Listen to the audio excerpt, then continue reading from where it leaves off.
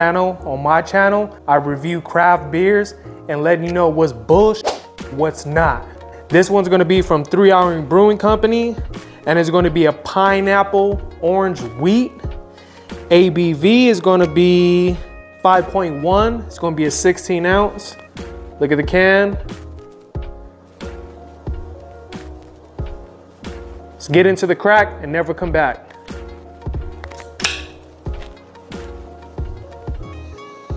Ooh, okay. Let's get into the pour.